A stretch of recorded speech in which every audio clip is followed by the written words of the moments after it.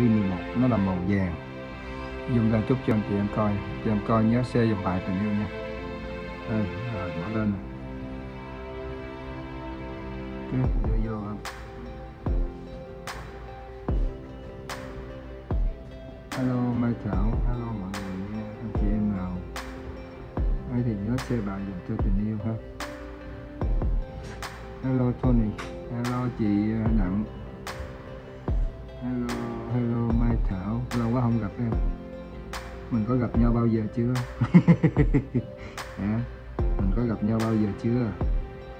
Mình có gặp nhau thì mình mới gặp nhau, còn gặp like thì lâu quá không gặp like thôi. Chị em nhớ nha, nhớ cái màu này là màu vàng, nó gọi là vàng nghệ, vàng này gọi là vàng nghệ, nó là B11. Chút xíu nữa, nãy tình yêu quên đánh cái tên đi vô đây. Rồi anh chị em nhớ cái màu này làm mình nhức bộ nail này mà bảo đảm anh chị em mà nó không nhức nách nữa là thôi, thô nì. Cái này thô nì bảo đảm luôn, nhức nách, giật bật luôn nè. Có gặp trên like hả? Ok. Anh chị em nào nhớ vô share bài dùm cho tình yêu nha. Thô nì mà nghe coi cái này là thô nì nhức nách nè, coi là chuẩn bị nhức nách. Màu này là màu D8. Đây, màu D8 nè.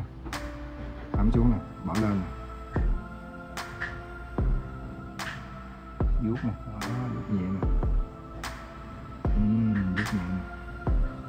Vuốt nhẹ xuống nè. Đó. Mà chưa nhé. Đó. Thấy rõ không? Mà chị em thấy rõ không? Mua vô chút cho em thấy rõ. Thuộc thứ hai nè, bỏ lên nè. Đây, bỏ lên nè.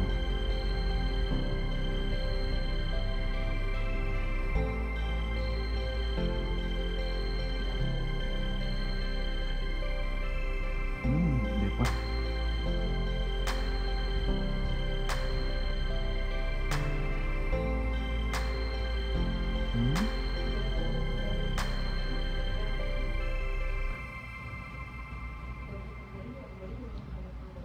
Đây còn trong chưa đẹp, cho thêm tí xíu nữa. Chưa đẹp, cho thêm tí xíu nữa. Rồi, giờ nó mới đẹp nè. Đó, màu nó lên đẹp liền. Rồi, đây nó còn thiếu miếng này, thấy không chị? Thấy nó thiếu miếng không? Cho nó chút, cho một chút vào đây. Wow, hơi bị đẹp đó nhá. Zoom ra chút coi cho đã. Giờ mình bỏ cái bột liêu lên nha. Bột liêu này bỏ lên nè. Vô ok. Vô ok. Cái phát là gió.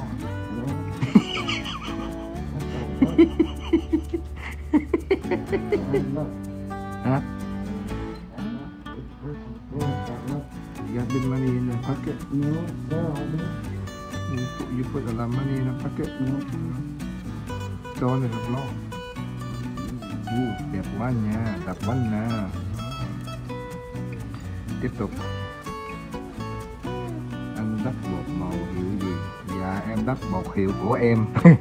Bột này là bột của em bán nha anh chị em. Nào anh chị em thấy cái bột mix powder mix ba tình yêu không? Anh chị em nào muốn mua thì gọi nha, gọi số điện thoại ha. Đó. Bột vàng thấm xuống đây. Anh chị em nhớ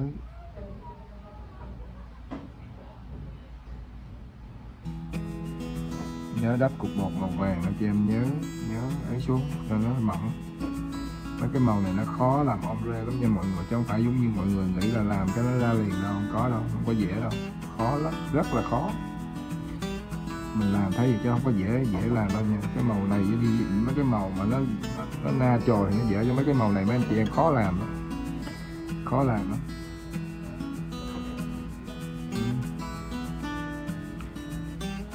Tí xíu nữa tình yêu làm cái design tuyệt đỉnh luôn. Em có thể order mua đồ trên online được không? Anh phí chung. Tình yêu chỉ bán đồ trên Facebook thôi, không có website nha. Không có website, Tình yêu không có xài website. Cho nên là anh chị em chỉ coi Facebook rồi coi trong màu biết ở trong Facebook của Tình yêu thì anh chị em coi là anh chị em mua thôi. Chứ ở đây Tình yêu không có bán ở trên online nha. Tình yêu không có website.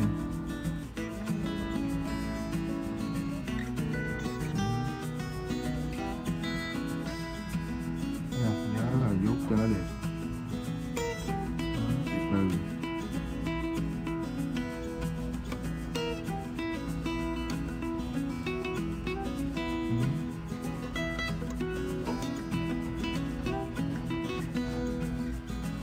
Từ những công phu luôn hả?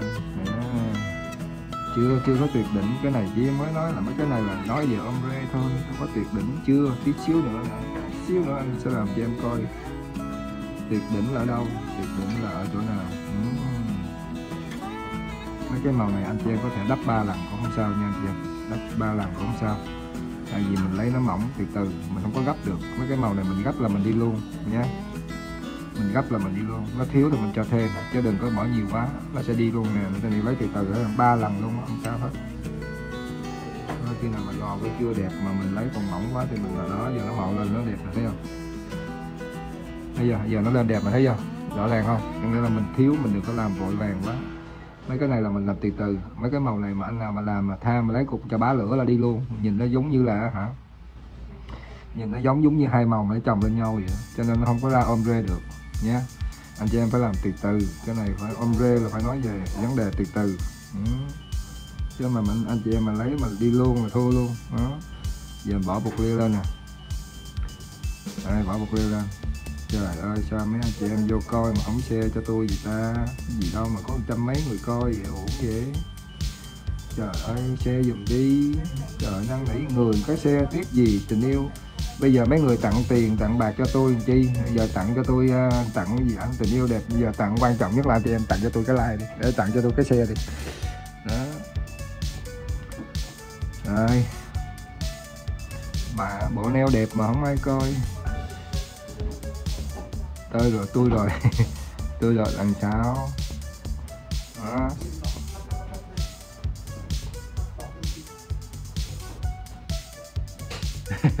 Dạ em mà sở luôn anh hả? Dạ em mà sở luôn anh hay là sở luôn?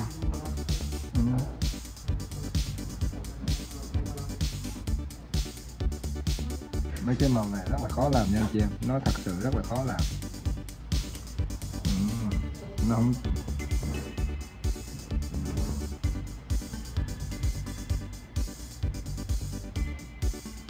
mai mốt chắc mình làm mấy bộ nail thường thôi, với bộ nail xịn quá không ai thèm coi. Nếu order nguyên set một có bao nhiêu hũ vậy anh? Anh có tới trên 150 màu. Ok, anh chị em nào muốn mua nguyên set thì cứ việc mua nguyên set. Thật sự ra Tình yêu không có free, không có bớt đâu, nhưng mà Tình yêu sẽ free shipping cho mọi người và tặng thêm một ít đồ thôi, chứ thật sự ra bột này không có bớt giá nha mọi người. Có nhiều người hỏi Tình yêu là anh ơi em mua nguyên một set như vậy anh có bớt giá không? Xin lỗi, Tình yêu không có bớt giá được. Tình yêu có thể tặng cho anh chị em một cái gì đó, ok nó tặng ví dụ như là đầu dũa hay gì đó để mình xài thử cho vui. Trong khi mình mua số lượng lớn ha, có thể Tình yêu tặng cho anh chị em đầu dũa hoặc là cái gì đó. Rồi cục thứ hai nè, cục thứ hai nè. Mấy cái màu này anh chị em nó thấy gì rất là khó làm cho anh chị em, nó khó làm lắm chứ không phải giống như mọi người nghĩ là nó vuốt cái đó ra liền đâu, không phải đâu, không có đâu nha, có đâu. Thế nên rất là khó làm, chứ mình vuốt là mình phải từ từ, mình vuốt mà mình phải bỏ lên mình vuốt chịt lông nhé, không có đâu nha, không có chuyện đó đâu. Cho đó mình cái tay của mình phải đừng gấp gáp, thấy chưa anh chị em thấy không? Khi mình mới làm nó chưa có ra đó, bây giờ nó còn thiếu chỗ nào, chị em phải nhìn vô nó còn thiếu bên góc này, thấy nó có màu vàng không? Cho nên mình phải làm từ từ. Đây mình cho nó thêm miếng nữa. Mình cho nó thêm miếng nữa nè. Đây, đó, cho nó thêm miếng nè. Thấy chưa, nó lên đẹp nè. Thấy chưa anh chị em, thấy không? Thấy nó thêm một tí xíu màu nó lên sẽ đẹp. Đó, bây giờ mình sẽ ra một cái tuyệt chiêu. Bây giờ mình bỏ bột liêu lên đây. Ok, bỏ bột liêu lên. Rồi bỏ bột liêu lên nè. Bây giờ bột liêu mình viết kéo nhẹ, đưa xuống kéo nhẹ thôi. Đó, kéo nhẹ cho nó nằm trên đó tí. Nó có bột liêu lên là nó rất là đẹp. Nhìn nó rất là đẹp hai cái màu này. Nếu anh chị em biết phối màu là nó sẽ đẹp nhé. Rồi bây giờ mình làm cái gì? Rồi bây giờ mình làm cái ngón này. Cái ngón này mình sẽ làm tuyệt chiêu cho mọi người coi nha. Rồi lấy cái màu pink, lấy cái màu pink nè, bỏ lên nè, nó vuốt nè, vuốt nhớ là đừng có cho nó chạm vô trong bên cái góc này. Dùng bằng cọ làm luôn, dùng bằng cọ nè, đó, dùng bằng cọ vuốt vô nè, thấy tình yêu vuốt nó vô không? Anh chị em thấy tình yêu vuốt vô không nè, rồi vuốt nè, rồi mình từ từ mình lắng nè, mình lắng nè, thấy chưa, lắng nè, lắng từ từ vô nè, đó, đó là chiều lắng gì vuốt nè, đó, lắng nè, ém nè, kéo nè, đó, kéo từ từ vô nè, từ từ vô, thấy chưa, thấy từ từ không? Nhớ từ từ tí xíu nữa mình lấy cái dũa mình dũa lại nhé, mình dũa lại cho nó đẹp nha. Rồi mình để yên đây đi, mình để yên đây tí xíu mình dũa lại nha. Rồi bây giờ mình sẽ làm cái gì? Bây giờ mình sẽ dùng 2 hũ kim tuyến màu vàng và màu xanh. Ok, rồi giờ mình làm nha. Ngón này trước khi mình làm cái này anh chị em phải đặc biệt là làm cái gì? Bỏ cái bột liêu lên, bỏ cái bột liêu lên nè, bỏ lên nè, bỏ một nửa, đó, một nửa nè, đó, bỏ một nửa nè, đó, bỏ lên. Hơi cao hả? Không có cao đâu. Rồi bỏ bột màu, bỏ kim tuyến màu vàng lên nè, đây bỏ kim tuyến màu vàng lên nè, dưới ra nè, dưới ra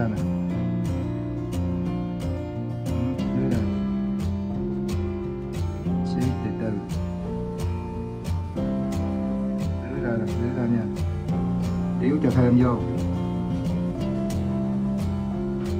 cho thêm nè.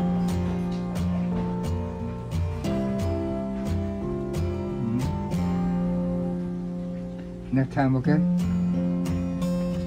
Next time, okay? Sorry.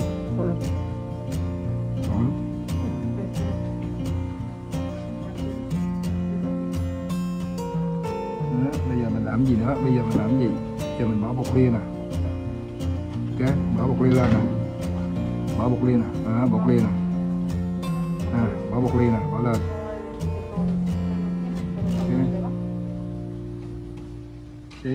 Vuốt cục bột liêu nè, đưa xuống nè. Đó, đưa xuống nè, thấy chi biết không? Nè, giờ mình làm nè, màu xanh nè. Đây. Màu xanh này bỏ lên nè.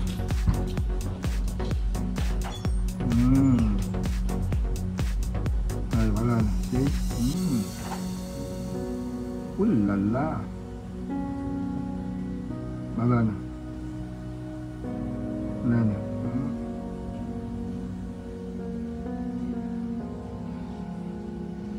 Nhiều quá, đẩy nó lên lại nè, đẩy nó lên. Thấy chưa? Rồi bây giờ mình chỉnh thôi, bây giờ mình chỉnh lại nè, chỉnh lại. Đó, cho nó chạy vô mấy cái góc. Đẹp không? Đẹp không?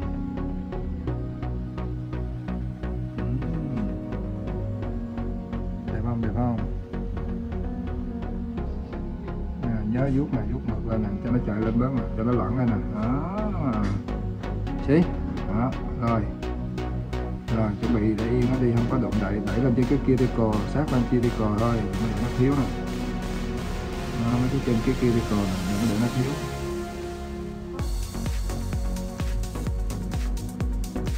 Dư mấy này để làm cái gì? chưa? Rồi để yên nó đi, để yên cho nó khô. Cho nó khô, muốn cho nó khô thì mình dứt một miếng nè, một miếng bột lia là bỏ lên đây trước, bỏ lên, đẩy nó lên cho nó đẹp. Rồi để yên nó đi, rồi mình tí xíu mình tính sau, mình bỏ bột lia lên sau nhé, đừng có bỏ liền bây giờ, bỏ lên sau. Rồi giờ mình làm gì cái ngón này, giờ mình qua mình dũa. Rồi trước khi mình làm cái này mình dũa nè, mình bỏ cái giấy lại, lấy cái giấy lại nè, cái giấy lại nè, đó, cái giấy nè, để đừng có bị dính kim tuyến nè. Ok rồi, chùi cái cọ trước khi mình làm, mình cũng phải chùi cái cọ để hồi nó dính bột, nó khô, nó dính bột là thua luôn. Ok rồi bây giờ mình làm cái gì, mình dùng cái tờ giấy nè, cái tờ giấy nè, đó, giờ mình làm cái gì, dũa nè, dũa trước đây.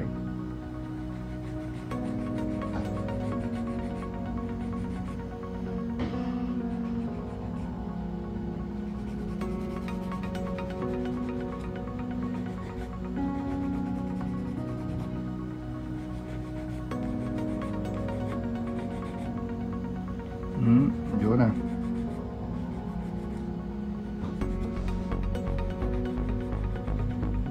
ok, coi nó đẹp chưa, nó ngay chưa, chưa có ngay, làm lại. Hello anh Tinh, hello Tinh, bột lâu khô vậy có do bột hay do cái này, cái công ly vỏ, có nghĩa là cái bột mà nó lâu khô, có nghĩa là do cái liquid nó làm cho bột nó dẻo lâu khô. Ok, chứ không phải là do mình lấy nước nhiều hay nước ít. Ok, nước nhiều nước ít không có quan trọng, nước nhiều thì nó chảy thôi, chứ mà nó khô thì nó vẫn khô. Ok, còn cái do cái liquid nó làm cho bột giữ được bột lâu khô. Ok rồi bây giờ mình đây, giờ trước khi mình làm mình coi nè, mình để cái miếng giấy nè, mình đè lên đây đó, mình ém nó vô nè, để chi mình cắt nè, thấy chưa đó, coi nó nằm ở đâu, đó, nó nằm. Ok cắt nè, giờ mình cắt nè, cắt một miếng nè, đường dài nè, nó ra. Rồi mình lấy cái này mình đem đi cắt đi, mình không xài nữa. Rồi giờ mình bỏ lên nè, mình làm dấu nè, mình làm dấu cái đường của nó nè. Ok, mình làm dấu nè, mình làm dấu nè, làm dấu nó, làm dấu nó đi.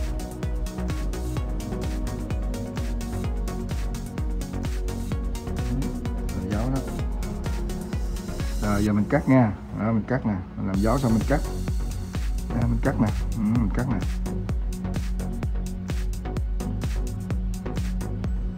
Đó, mình cắt nè.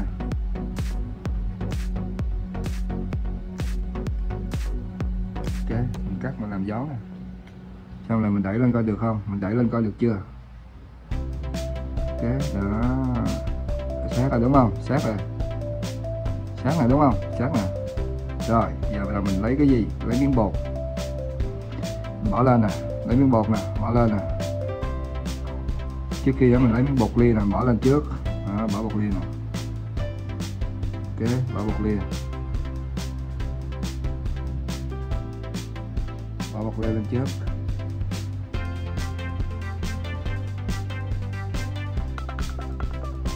Rồi, bỏ bột ly thấy chưa? Rồi, lấy bột xuống. Đá xuống cho nó có cái bột. Nhớ là cho nó thấp hơn cái này nha, đừng có cho nó cao hơn nha mọi người, đừng có cho nó cao hơn cái đó, cho nó thấp. Ok, rồi bây giờ mình để yên đó đi, bột mình nằm yên đó. Bây giờ mình mình làm cái gì? Mình dò cái tờ giấy đó, dò. Ok, mình làm cái tờ giấy. Ok, mình bẻ cái tờ giấy, bẻ tờ giấy. Tuyệt đỉnh công phu đẹp quá anh tình yêu. Dạ bây giờ mình bỏ nè, mình dò cái tờ giấy cho trong khi mình chờ đợi cái bột nó khô. Dạ chưa có nghỉ anh ơi. Dạ tình yêu Nguyễn Văn Đắc. Chào mọi người nhé, chào tất cả mọi người. Hôm nay tình yêu làm trễ, tại tình yêu hứa tình yêu làm like đó, nhớ không? Nãy tình yêu làm bộ nail trước đó, bây giờ tình yêu hứa tình yêu làm like, tại vì chưa có xong khách. Giờ mình làm thôi. Đó bây giờ chuẩn bị mình làm, mình lấy nó ra nè, lấy cho nó ra. Ok, giờ mình lấy nó ra nè. Rồi mình bẻ lại, bẻ lại. cắt chút xíu cho nó rộng chút ha, cho nó đất nè, cho nó rộng cái chỗ này chút. Đời còn bao trong gai xót xa xin gửi em tươi. Rồi bây giờ mình bỏ lên nè, bỏ vô nha, bỏ vô nè, mình bỏ vô trong cái đây, bỏ vô trước cái đây, bỏ vô đó, mình kẹp vô đây.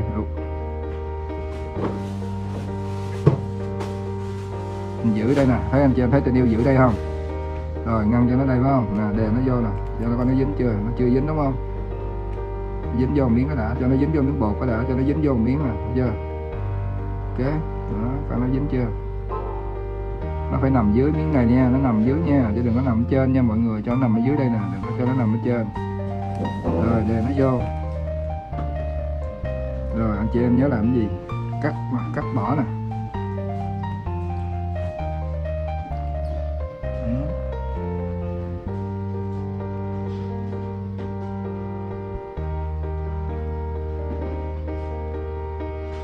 Rồi mình cắt bỏ nè mọi người, rồi mình cắt nè, cắt nha.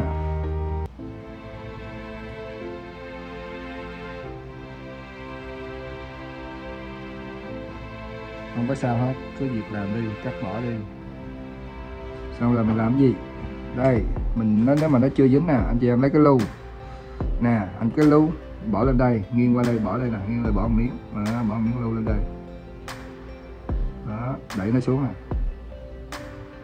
xí, nó dính, đó, nó dính rồi thấy không? Nó dính rồi thấy chưa? Rồi, bỏ miếng lu cho nó dính, cho nó đẹp, tí xíu mình vũa nó ra. Đó, cho nó đè nó lên nè, xí, đè nó lên. Không có gì đâu khó, thấy chưa?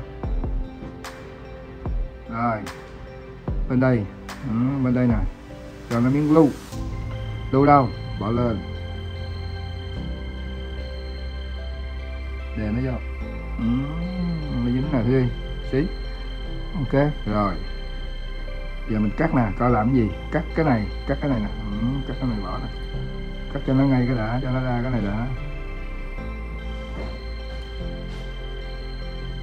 Đời còn bao trong gai. Cắt cái này bỏ.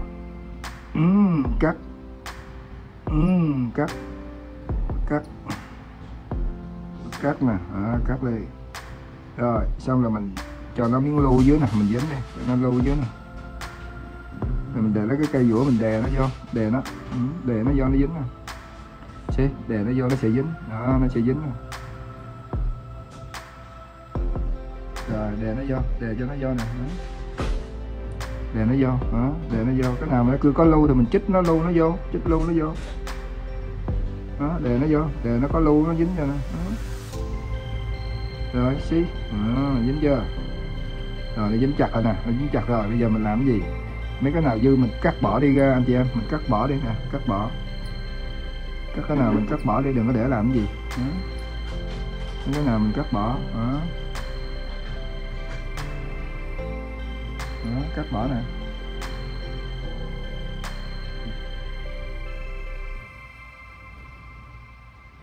Đó, cắt bỏ, ok, cắt bỏ nè, đó. Rồi mình vũa nha, mình vũa nè, bây giờ mình vũa nè, vũa lại nè, vũa lại. Vũa lại. Đó, mình vũa lại cho nó đẹp. Chứ, vũa lại cho nó đẹp.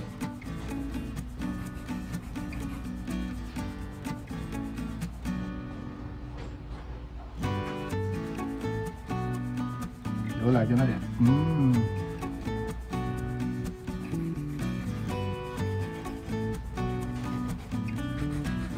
Rồi bây giờ mình bỏ gì? Đời còn bao trong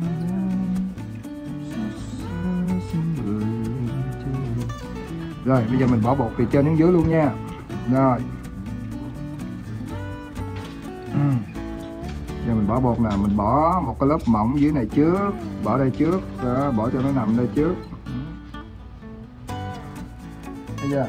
Cho nó nằm lên đây trước, cho nó nằm đây, nhớ nha, cho nó cái đã. Rồi mình để yên nó đi, mình để yên đó, đúng không? Mình để yên đây, xong mình quay qua đây mình đắp cái cục bột bên này. Đây, đắp cục bột bên đây trước nè, đắp cục bột trước nè, thấm xuống miếng giấy, đắp trước, đắp cái này lại.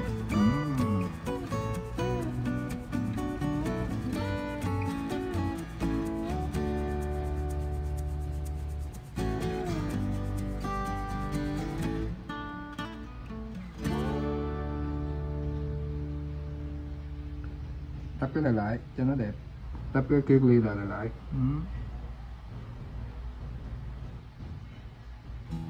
Làm mấy cái này á, nó hơi bị đẹp nhưng mà được cái công phu nhưng mà lấy nhiều tiền.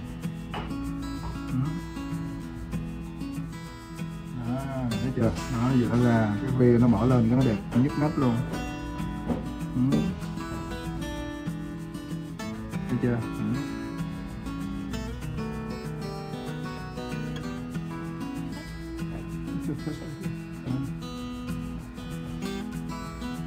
Nè, bỏ lên miếng nữa.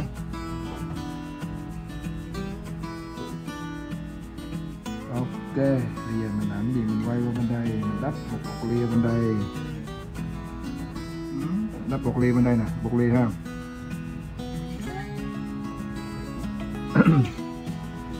Giấy đó gọi là gì hả sư phụ? Giấy này gọi là cái black foil, cái black foil. Bộ nail đủ đồ chơi luôn. Rồi bây giờ mình làm nha.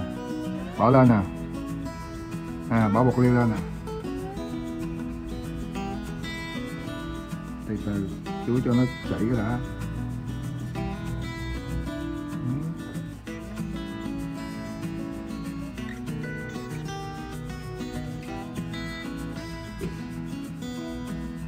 Nhớ là đưa nó vô nha mọi người, đưa cái vô đừng cho nó dư ra ngoài, tí mình vuốt nó đỡ cực nè. Đó, đưa vô.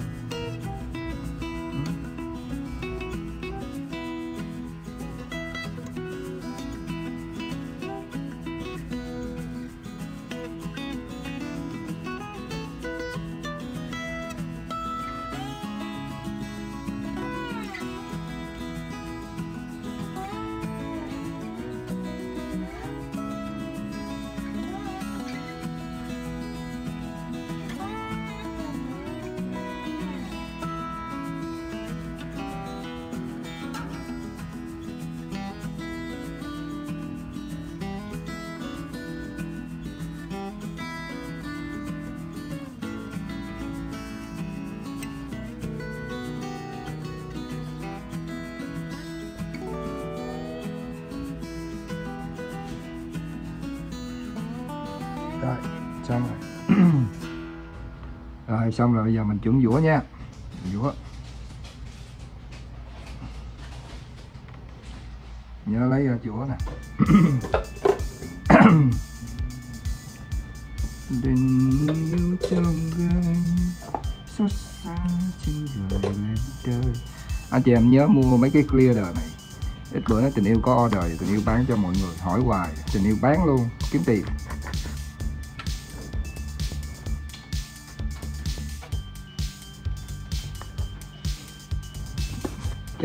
Chào Khanh ơi, chào Khanh Lê, khỏe không em?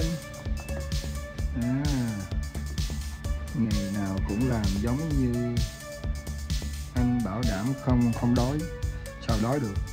Anh đâu có đói đâu. Anh không có đói mà khách nó đói. Khách nó chửi.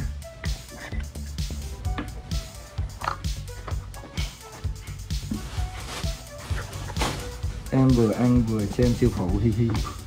Đã vậy. Rồi, giờ mình dũa nha. Đó, mình dũa nè. Trước khi mình dũa cái lần này cho nó mỏng xuống chút. Trước khi mình dũa cái này cho nó mỏng xuống chút nè. Đó, cho nó mỏng xuống.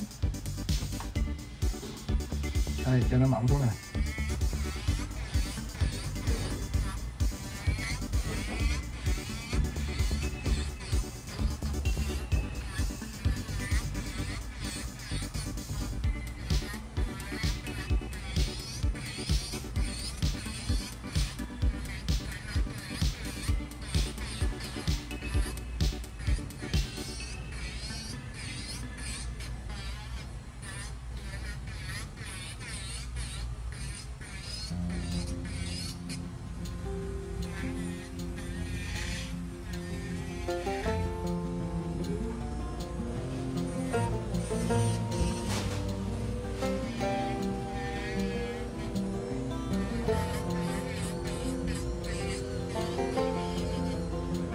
Chí.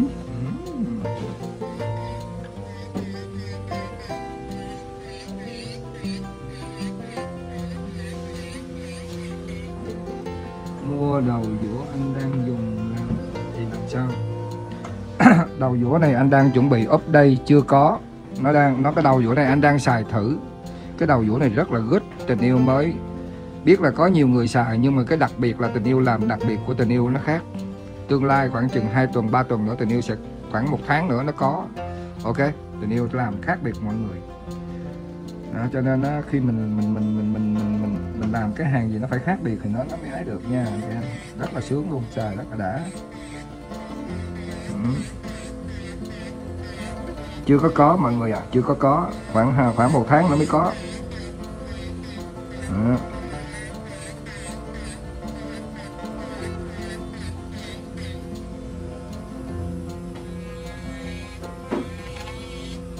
Anh chị em nhiều khi đắp cái bột nó dư ra bên đây, anh chị em phải cắt hai bên đây cho nó bằng cái dũa, cắt bằng cái dũa luôn, cắt bằng cái dũa là cho nó lẹ.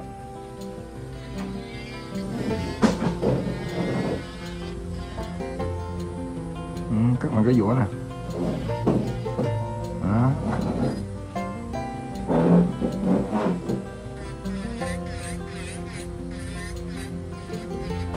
Rồi, bây giờ mình dũa nha. Give me that hand. Rồi, giờ mình dũa.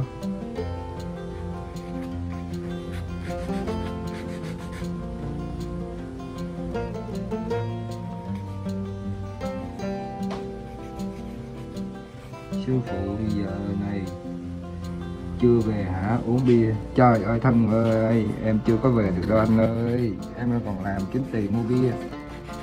Đang làm kiếm tiền mua bia nè.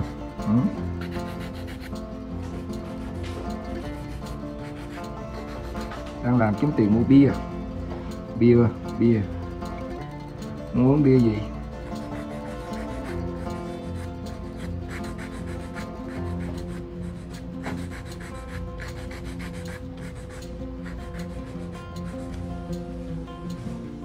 Anh chị em nào muốn mua cái tờ giấy này thì gọi cho số điện thoại nha, 832 216 7717 nha. Đó, anh chị em nào muốn mua cái tờ giấy này nè, anh chị em gọi số điện thoại cho Tình Yêu nha, 832 216 7717 nha. Tình Yêu có bán cái giấy này. Cái giấy này Tình Yêu có lâu rồi. Đó, giờ bán cũng lai rai, nhưng mà bây giờ nó thịnh hành trở lại nè anh chị em, cho nên mình mua về xài. Xài good lắm, xài rất là đã.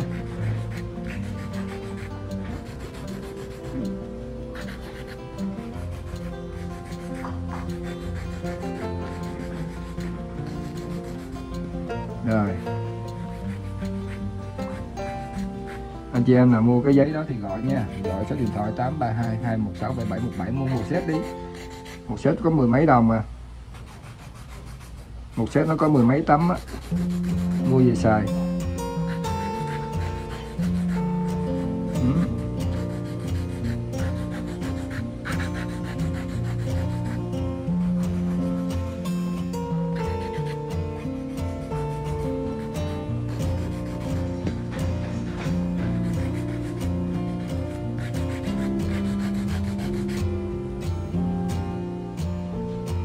Sư phụ là số 1. Cảm ơn anh Thanh nha, quảng cáo quá. Sorry.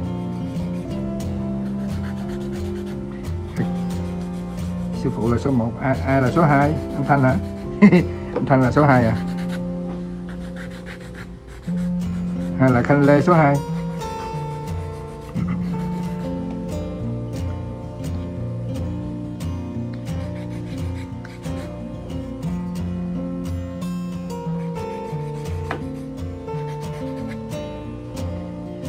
Giấy này gọi là gì? Giấy này gọi là blast foil, nó gọi là blast foil, nó gọi là giấy kiến á, nó gọi là giấy kiến nha.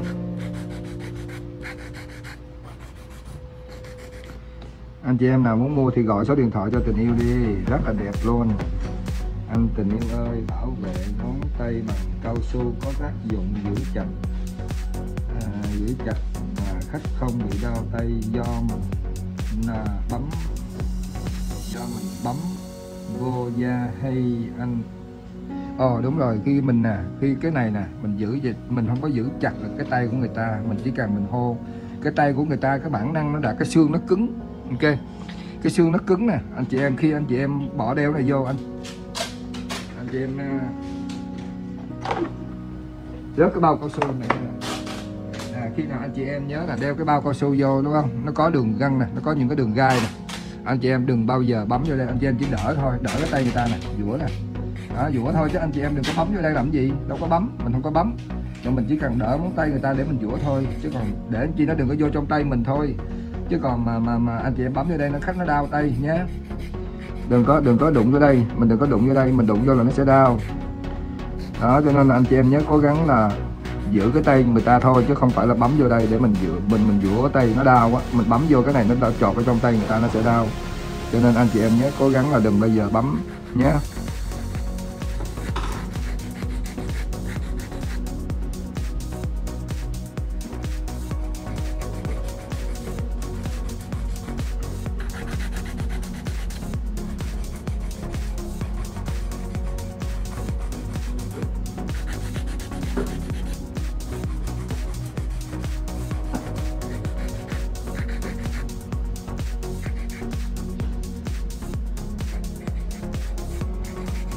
Sư phụ là anh hùng số đỏ hả? Số đỏ là số gì? Số đỏ là cờ bạc đó hả? Hả Khanh Lê?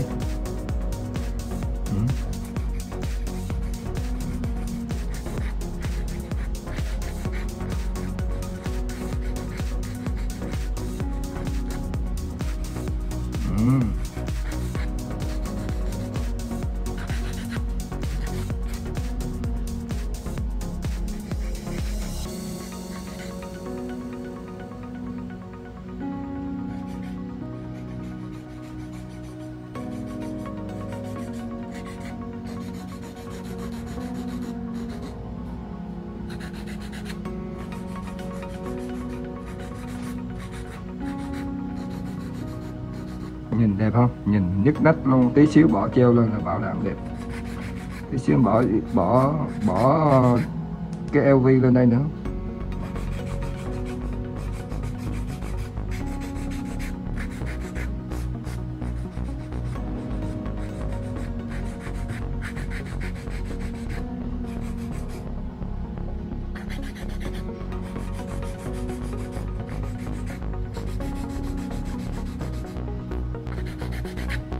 Ở bên đó cho đi làm chưa chị Khanh? Bên đó ra chợ tiệm cho đi làm chưa? Chắc đi rồi chứ hả?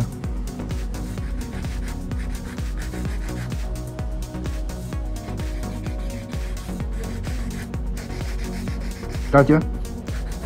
Cho rồi hả? Rồi vậy hả? Ok, rồi dũa nha.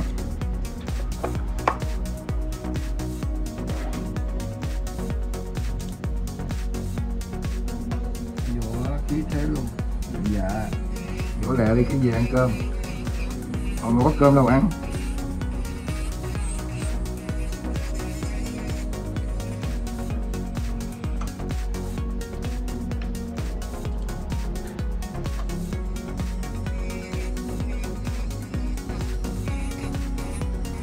Thầy ta dân trong Diễm Hạnh á.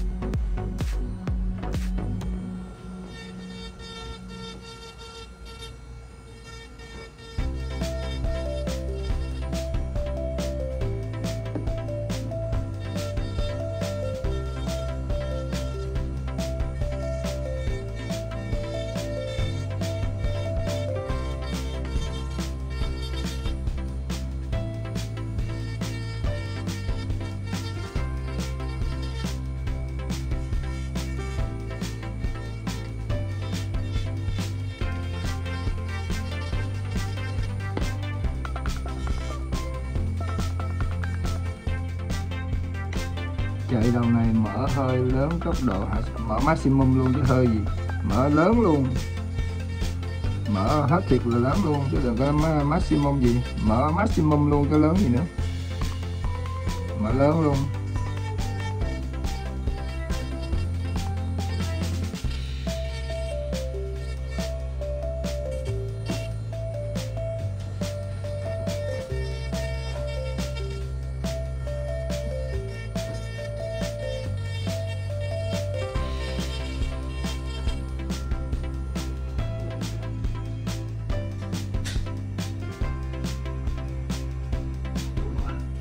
Sao cuticle bén móc là nhờ cái đầu dũa này? Đúng rồi, cái cuticle mà nó đẹp đó là mình phải dũa bằng cái này, nhưng mà nó an toàn nữa em, nó không có bị đứt tay khách.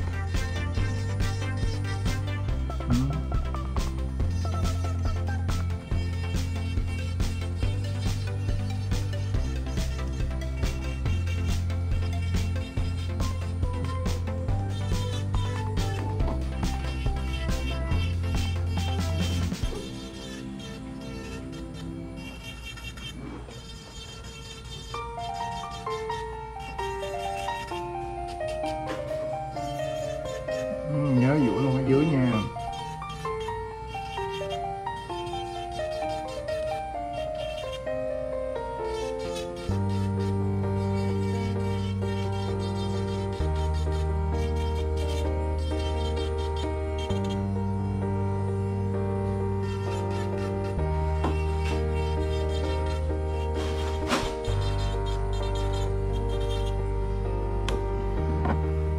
Máy hũ rồi sư phi ơi kêu gì?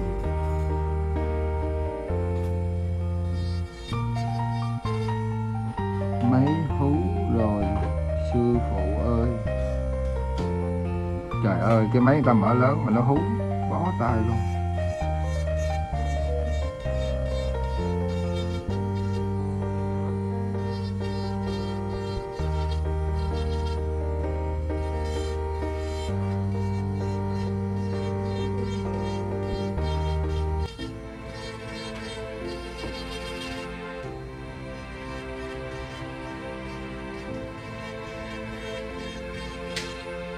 Tắt luôn đi.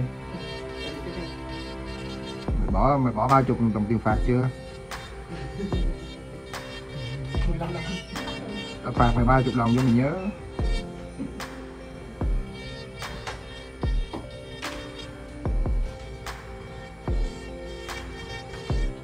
Cái máy này không phải hư em ơi, tại anh mở nó lớn em à. Máy này nó lớn lên, nó mở lớn lên nó mới chạy được cái này em. Chứ đâu phải là do máy nó hư. Anh xài máy này lo ấy rồi. 2 tháng nguyên em, khỏe không?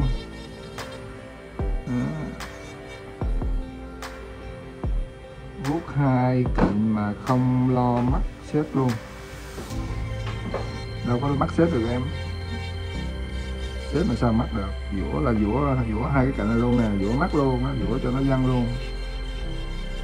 Sao mắc xếp được?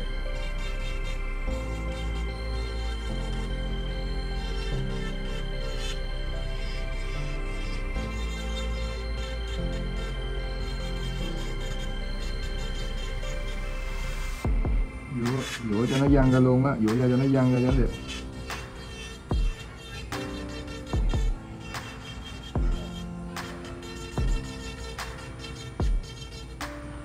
Hello Daniel.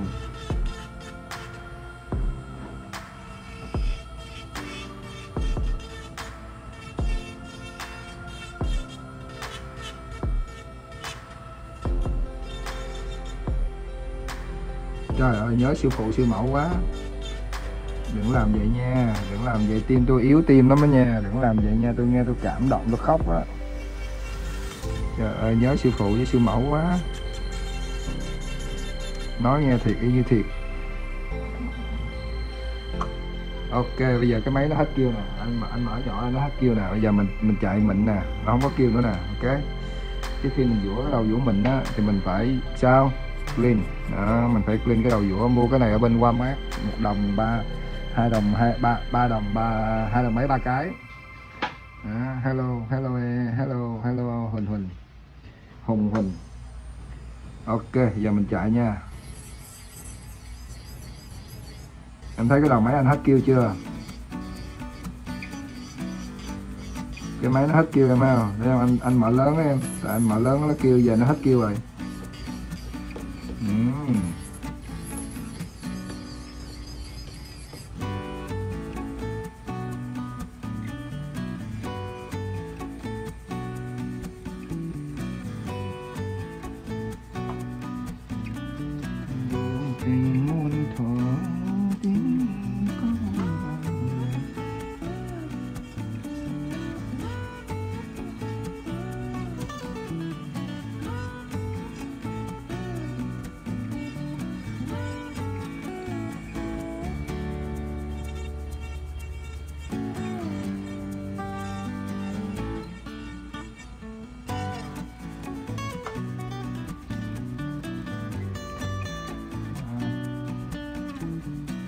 Nhìn bàn tay dẻo dẻo quá.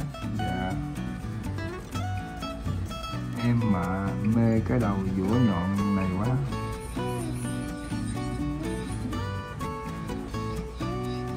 Em mê cái đầu dũa nhọn nào em? Dạ Loan Nguyễn Hồng, em mê cái đầu dũa nào? Em mê cái đầu dũa nhọn nào nói nghe coi. Đầu dũa nào, đầu dũa nhọn nào, đầu dũa này là đầu dũa nào? Dũa nhọn này là dũa nào đó nghe coi. Em nói gì anh làm anh bối rối quá. Em nói vậy làm anh bối rối quá, dũa không được luôn nè.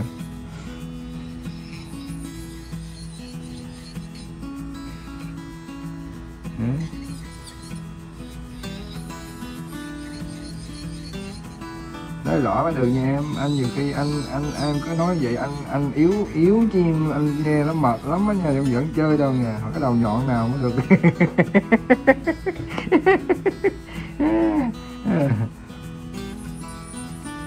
Đầu dũa dưới hả? Đầu dũa dưới là đầu dũa nào?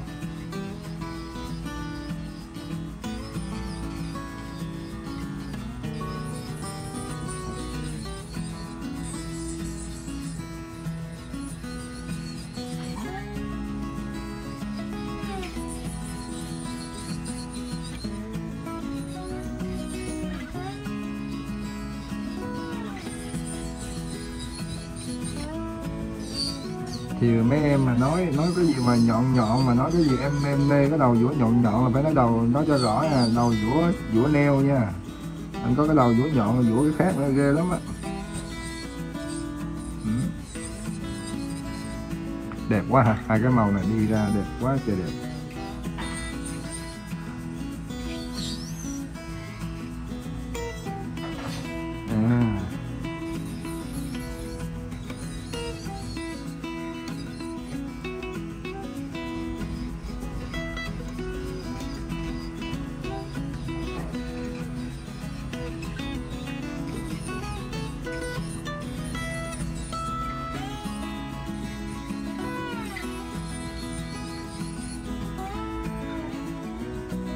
Ồ, đầu kia chứ em không xài đâu, nhiều người xài lắm cưng.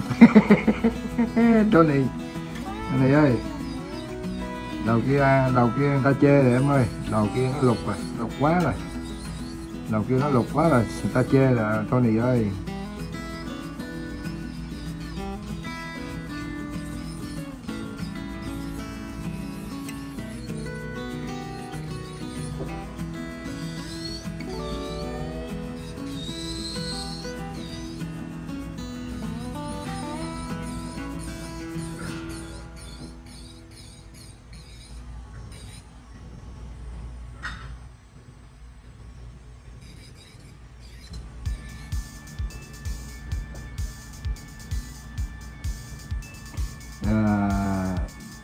Ghét nhất cái đầu dũa nhọn.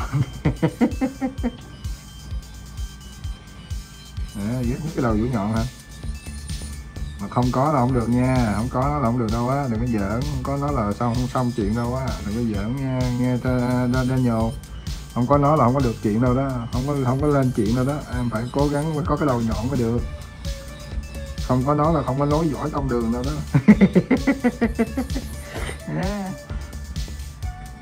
Dạ hello Ivan, hello Tammy Nguyễn, Hello Landon. Ok, mình mà không có cái đầu dũa nhọn là mình không có nói giỏi tông đường đâu á.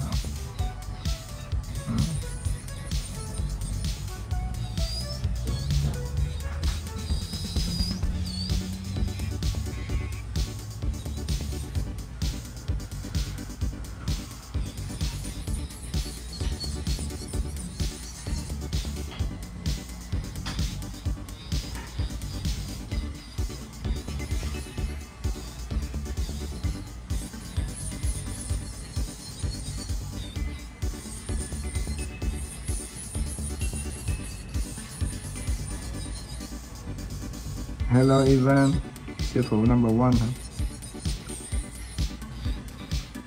Cảm ơn nha, cảm ơn nha. Dạ em là chuyên gia lai trễ câu view mà anh. An Linh Nguyễn, giờ này anh là chuyên gia câu view mà anh phải lo chậm làm trễ mới có nhiều người coi mà rốt cuộc không ai coi hết. Rốt cuộc không coi. Mai mốt mình ít like lại một chút cho người ta nhớ mình, cho like nhiều quá người ta đâu có thích mình đâu, người ta đâu có thương mình, đúng không? Người ta nói khi mà cái gì mà nó cần người ta mới quan trọng, chứ khi mà nhiều quá người ta không cần, người ta không quan trọng đó, cho nên mình ít like lại chút, khoảng chừng tháng like lần thôi.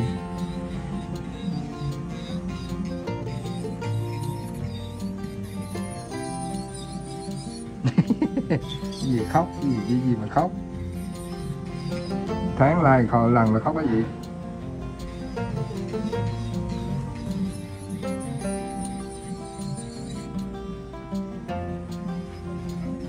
Chưa đâu, chưa có đẹp đâu, tí xíu nữa mới đẹp. Nó rảnh quá, lâu lâu nó mở nhạc đùng lên nó tắt. Thì cái bên kia thì nó la mỗi ngày, thì ở giữa chắc điên cái đầu với hai cái thằng này quá. Khi xà mà nó la còn hơi có cổ nữa. Còn nó mở phone, nó bán phone chứ mở live phone thôi mà nó mở nhạc đùng mà chịu không nổi. Sống ở Mỹ mà ở ngay cái chỗ hai chỗ này là tâm lý mạnh nữa.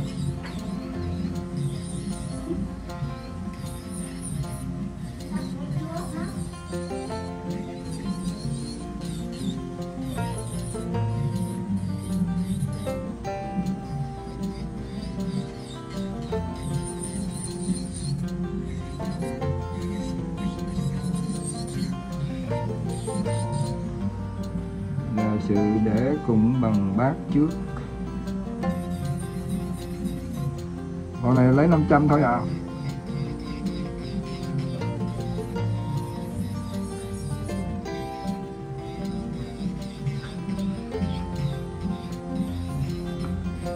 Bộ này á, là anh lấy nó 120 mà nó cho anh 380 tiền tê nữa thành 500. Bà này bà giàu lắm. Gọi cho tình yêu đi, cần gì phải kiếm đâu. Trời ơi, anh bán cái gì anh để trên bàn anh có bán hết. Ở trên bàn anh có cái gì là anh bán hết, chỉ có trừ ra bán thăng là anh không bán thôi. Đó.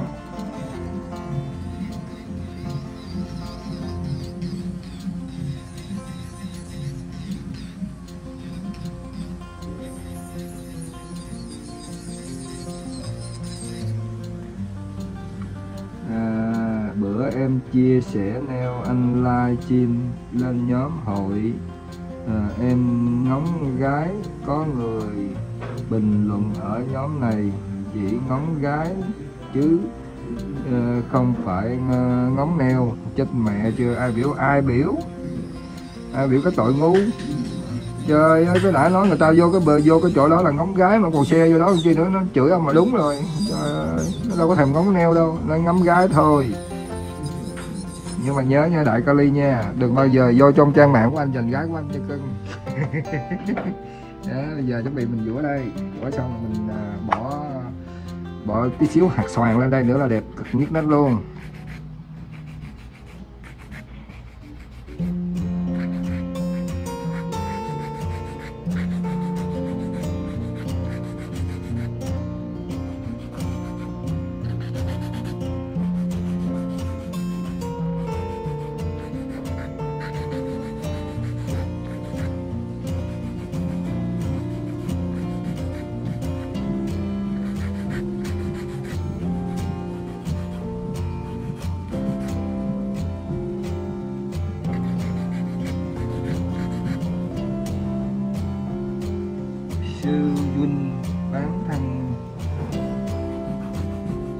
Có chữ sư huynh mà cũng đọc chữ sư huynh đó, đúng là random rồi.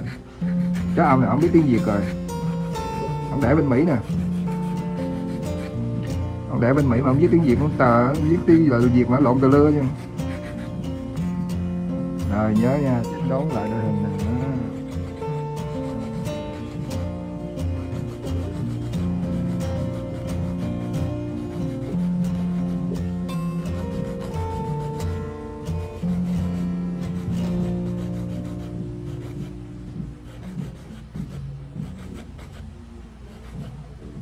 Cái này mà không nhức nách đứa con mấy người.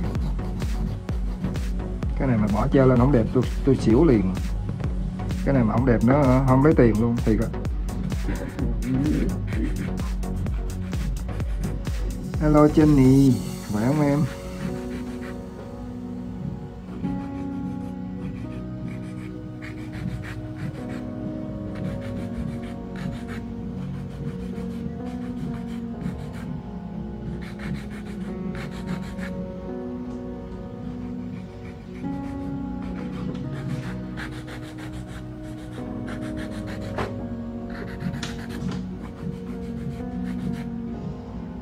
Trời ơi, sư phụ còn làm hả? Trời, hỏi hoài, thấy hỏi nữa.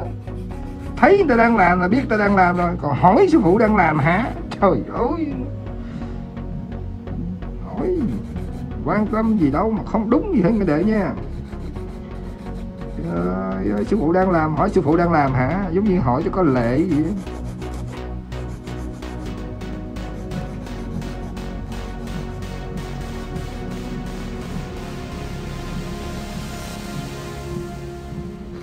Hỏi rồi sư phụ làm trễ có mời không sư phụ? Trời ơi, gì đó mà vô hỏi sư phụ còn làm hả?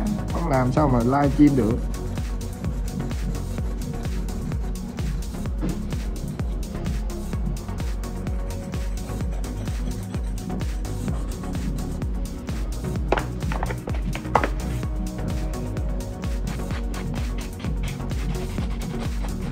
Anh Tình Yêu làm bộ nail là thấy đầu thấy gì? Dạ cảm ơn. Sao cười? Sư phụ nói đúng hay sao cười? Thấy sư phụ đang làm không hỏi thăm, hỏi sư phụ đang làm hả? Không làm sao làm like cho mấy người coi, đúng không? Không làm sao mà làm like được cho em, cho con coi.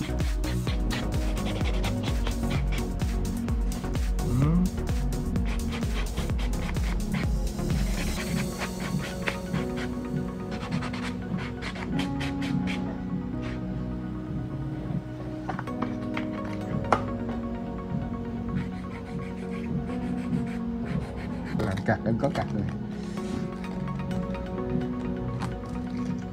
Em có cặt em đâu có sợ.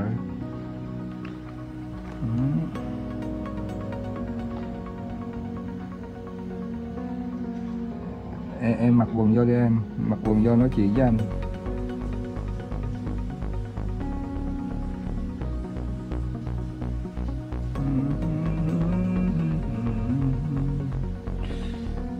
Giờ mình lấy cái màu xanh này đi, màu vàng.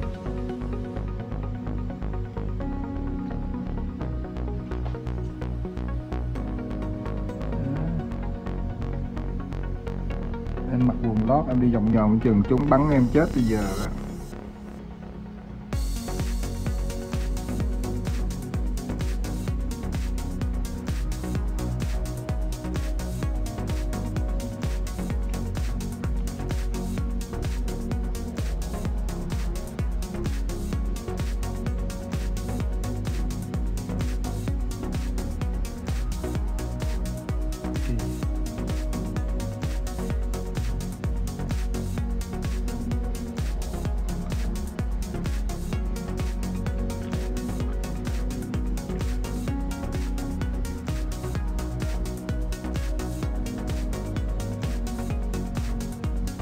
Anh làm như cặt em vô đây làm chi em? Trời ơi khổ quá. Làm như cặt sợ úp này con.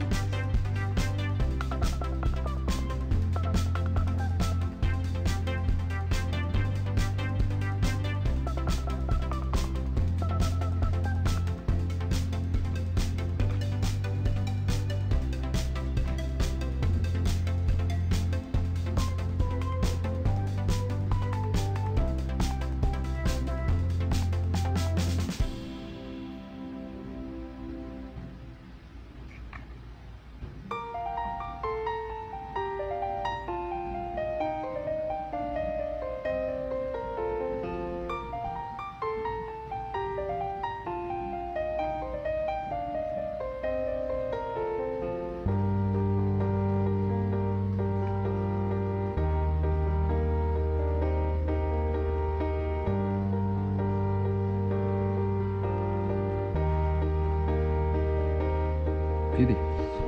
Okay. I got the big one for you and a thumb.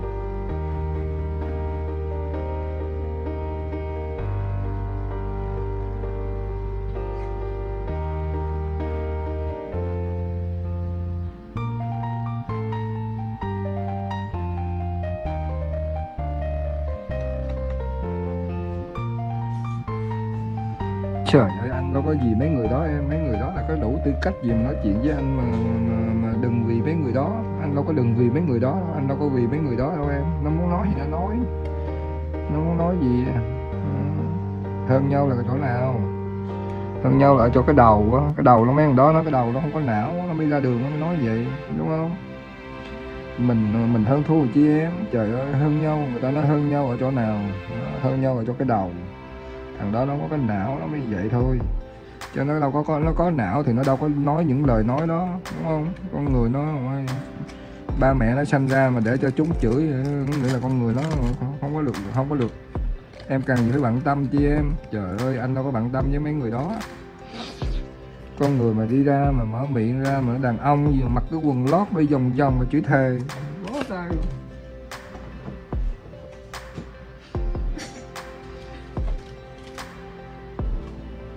Mấy người đó chưa có người ta nói sợ là sợ những cái người ta có học thức, chứ sợ những người mà dốt nát thì sợ gì em, trời ơi.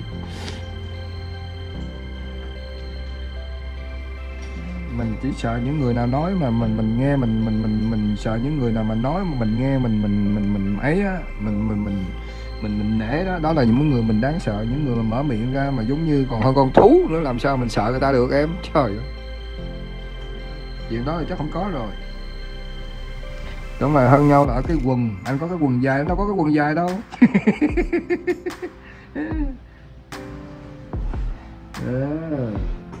Anh không có cái quần, đúng không? Anh không có cái quần cho nên nó không có cái quần cho nên nó thua anh chắc rồi.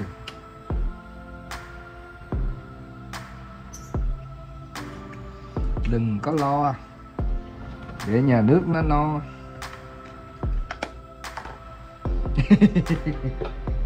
Mấy bạn dữ quá, mấy bạn đòi xé háng ta chi vậy? Xé háng mới dữ vậy. Đây, Tinh Yeu sẽ cho mọi người coi cái design này rất là tuyệt đỉnh. Nó quan trọng là cái mỏ treo lên nó sẽ ra rất là đẹp. Đây.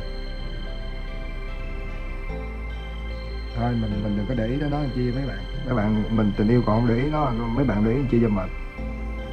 Coi nè, đó, thấy chưa? Đó, những cái này là những cái tuyệt chiêu là mình phải coi mấy cái này nè, đó, mình về mình học mình kiếm được tiền, thấy không?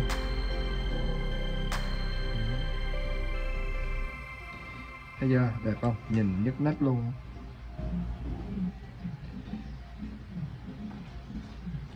Zoom ra chút cho coi cho đã.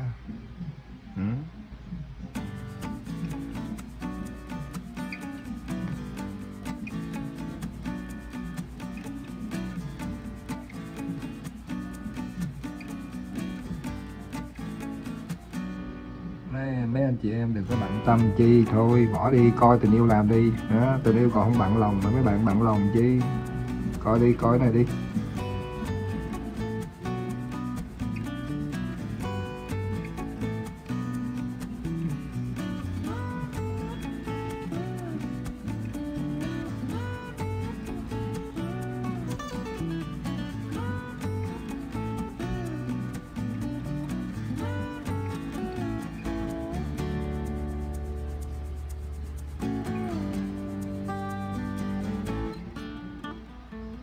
Mấy anh chị em mà làm mấy bộ nail này á, mấy anh chị em mà làm tới cái mức độ bộ nail này á, và anh chị em làm được đẹp như vậy á, anh chị em kiếm rất là nhiều tiền. Cho nên á, mình ráng cố gắng mình vô mình coi, mình vô mình coi để mình học hỏi. Mình học hỏi để mình kiếm thêm nhiều tiền, đâu có mất mát đồng bạc nào đâu, phải không? Đâu có mất mát xu hàng nào đâu sợ. Cho nên anh chị em cố gắng vào đi coi, để kiếm tiền, kiếm bộ nail kiếm tiền.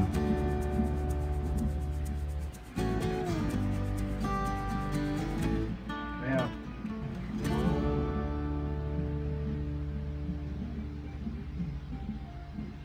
Cái quan trọng là cái gì? Cái quan trọng là ra trả tiền, kiếm được nhiều tiền. Người nào mà nó ra đi làm nhớ để kiếm tiền nhiều rất.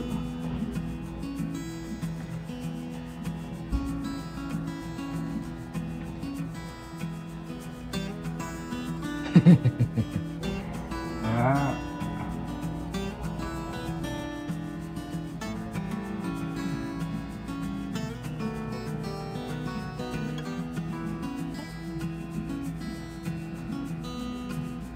Nhớ bỏ nè anh chị em, nhớ bỏ treo giày nè, nhớ nè, khi nào thấy không, khi mà bỏ lên nè nó nổi lên nè, thấy chưa? Nó nổi lên nè,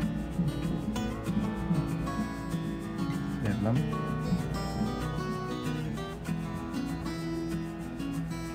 Bỏ lên nè, bỏ lên cho nó dày nè, cho nó dày nè.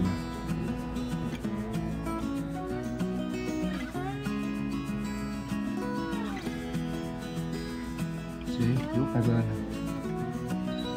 nè. Bỏ thóp lên nè, kéo bỏ thóp lên nè.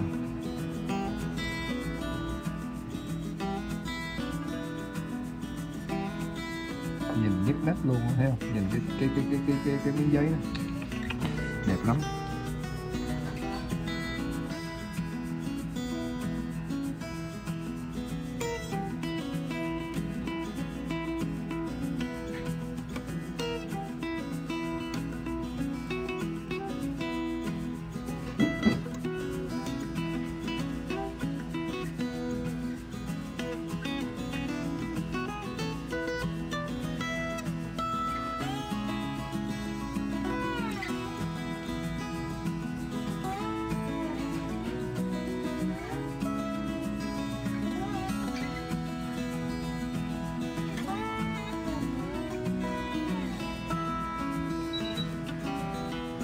Trời ơi, bộ nail tôi làm vậy mà nó kêu tôi làm như cặt. Trời ơi trời, đẹp một bà cố luôn.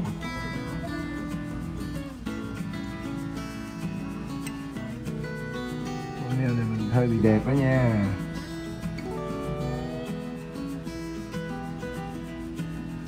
Nhức nách luôn.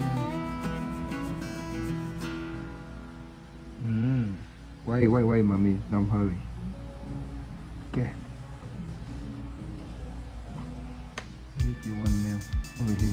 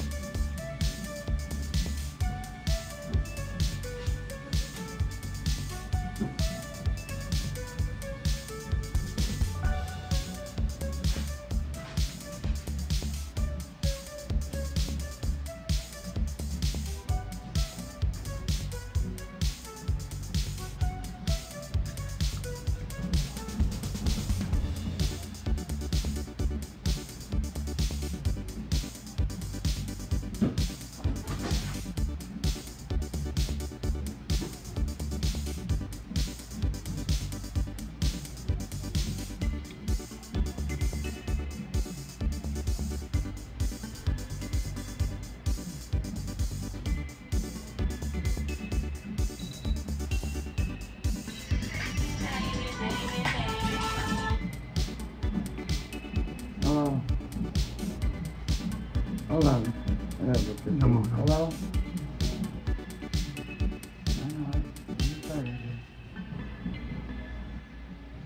Come on.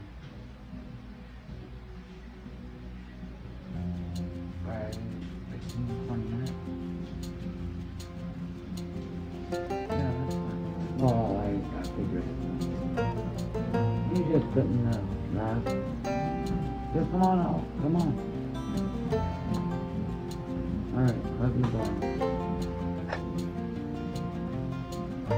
Slow, don't put too fast. Oh my god. Good. Next up.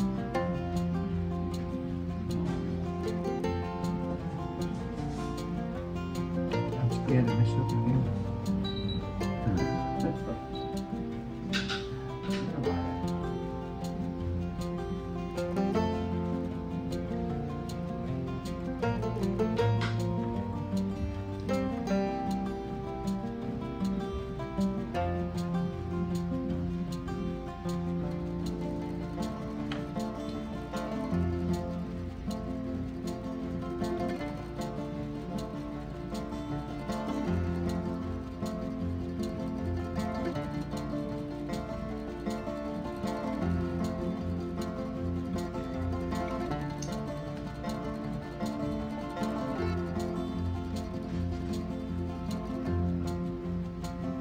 Cảm ơn Uyên vậy mà muốn mua.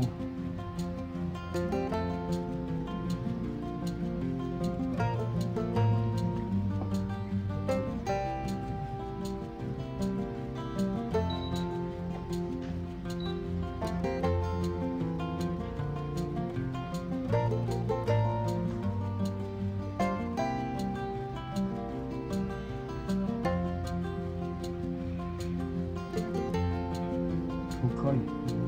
Wait. Yes. Oh, you asked me how far. I ain't gonna get you. Oh, không nghĩ. He ring you.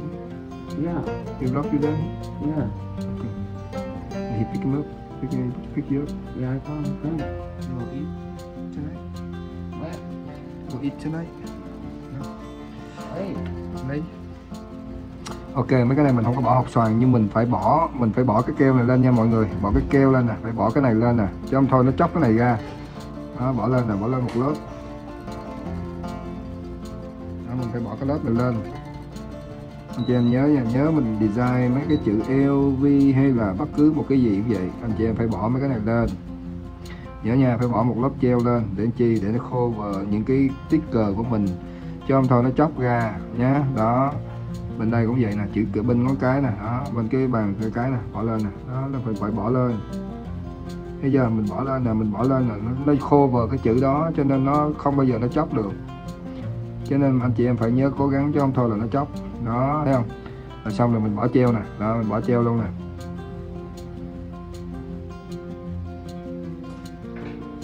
Bây giờ bỏ treo lên là nó bằng phẳng cái mặt á. Là nó đẹp thôi. Giờ mình bỏ treo cái này nè.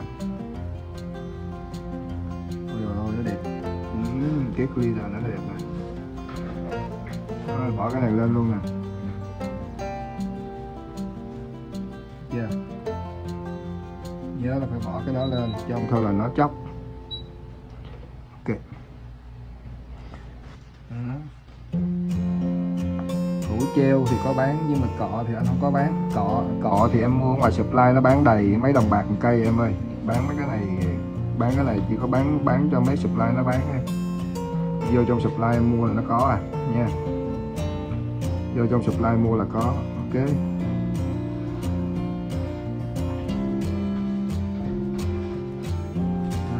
Nhớ phải bỏ cái này vô, chứ không thôi là nó sẽ chóc ra, mình phải bỏ này vô. Cái hũ treo anh có bán nha, một hũ như vậy anh bán 22 đồng. Nếu mà mua nguyên một cặp có chai top luôn á thì 30 đồng. Anh chị em nào mà mua nguyên một cặp vừa top vừa gắn hộp treo gắn hộp sòn luôn chỉ có 30 đồng thôi. Thì nêu đít cao 2 đồng nha. Rồi bây giờ mình sẽ bỏ treo lên đây. Đó, mình nhớ bỏ này xong bỏ treo lên là nó mới giữ được cái chữ LV, nhớ là như vậy thôi. Đẹp nhức nách luôn, chứ không vẫn chơi đâu. Mấy cái này nó đòi hỏi anh chị em, nó đòi hỏi là thấy không, mình có cái là mình chịu khó, mình design mấy cái này không?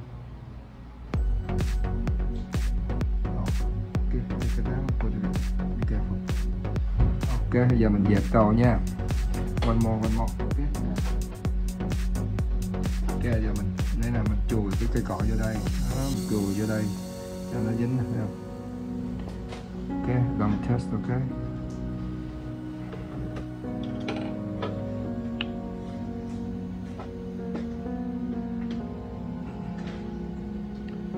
Hello Mậu Nguyễn, khỏe không? Long time no see. Đi đâu mà không thấy mặt mũi gì trơn hả? Hello Mậu Nguyễn. Yes, one more time, this is one more time, this, and I'm done. Okay? He not coming yet? He outside? No, she'll be here. 2 more minutes. Order ở đây nha chị em, gọi số điện thoại 832 216 7717 nha. Ok, bây giờ chuẩn bị mình lấy cái chai dầu ra. Đó, để sẵn đây.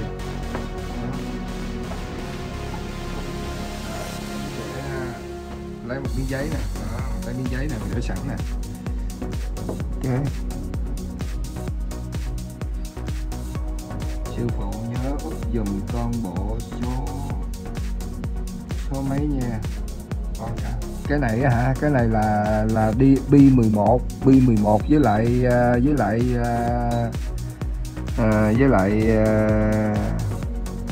D8. B11 với D8, tí xíu nữa tình yêu sư phụ bỏ lên cho con coi nha, sư phụ up lên cho con, đừng có lo. Ok, mọi người nhìn nhức nách luôn anh chị em.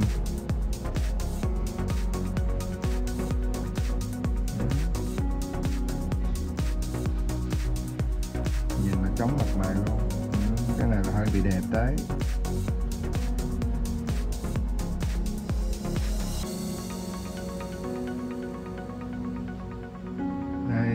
Úi giời ơi nó đẹp.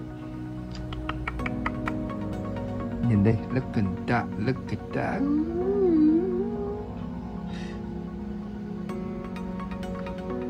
Đây nè, vậy mới đẹp nè, để thẳng vậy mới đẹp. Dạ. Lấy cái này vô.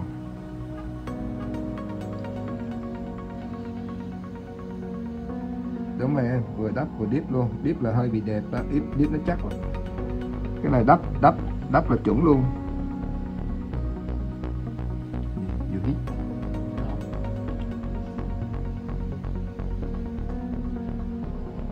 I told you be careful.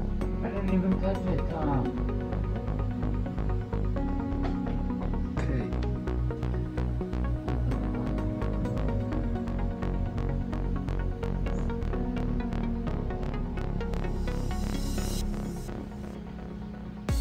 Okay, do again.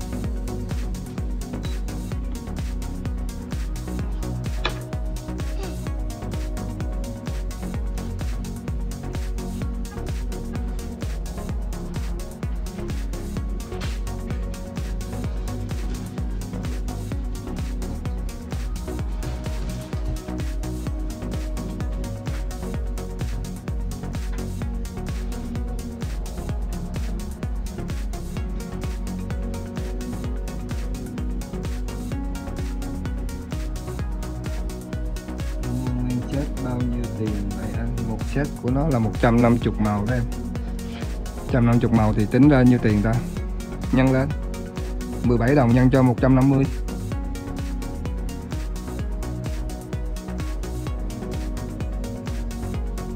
Okay.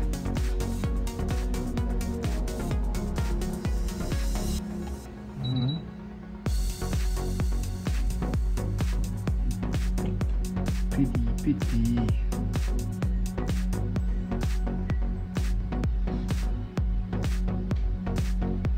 Anh like hoài em ơi, anh like mỗi ngày luôn, anh like every day. Anh chị em nào muốn coi nhớ follow, vô coi free, không tốn tiền nào hết. Ok, bây giờ mình để đây nha, mình để tay đây, rồi mình cho anh chị em coi cái nữa là mình chia tay về ăn cơm. Let me do for you. Down, see, up here, see. Đó anh chị em, coi nha. nhớ cho vài trái tim để ủng hộ tinh thần đi nha. Anh chị em cho bộ này coi ủng hộ tinh thần đi. Đẹp quá trời, đẹp luôn mà. Ngắm đi.